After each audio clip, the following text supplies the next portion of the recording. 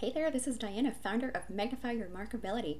I just came back from a huge networking event with hundreds of MBA professionals.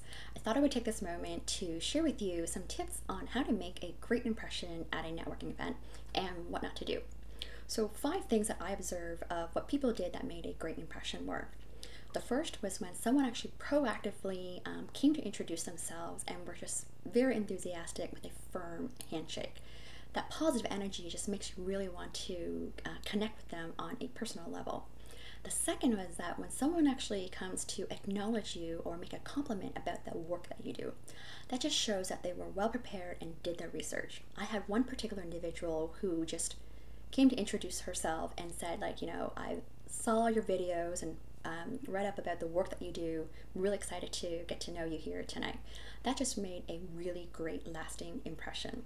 The third is being able to be curious and ask some great questions to have a meaningful dialogue there.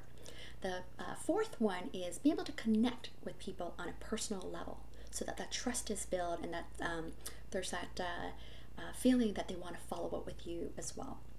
And the last but not least is really people who are just being themselves. They're authentic, vulnerable, engaging, just comfortable with who they are. Now, on the flip side, 5 things that people did that didn't really make a good impression or just, weren't that memorable or maybe left questioning. The first is when people give a fishy handshake. That just does not make a great first impression. That's just a sign of lack of confidence, lack of enthusiasm, just not interesting. The second one is when people just try too hard selling themselves, where you just know they just want to make that pitch and sell them to you of who they are and what they have to offer, and there's no questions or dialogue at all.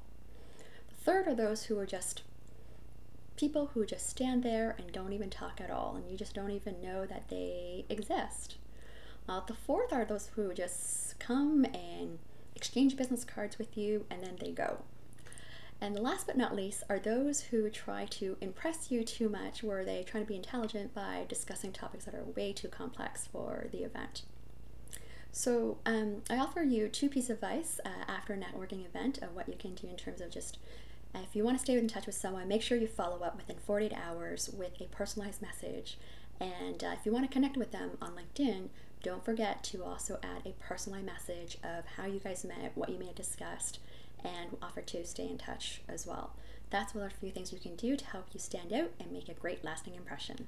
Cheers.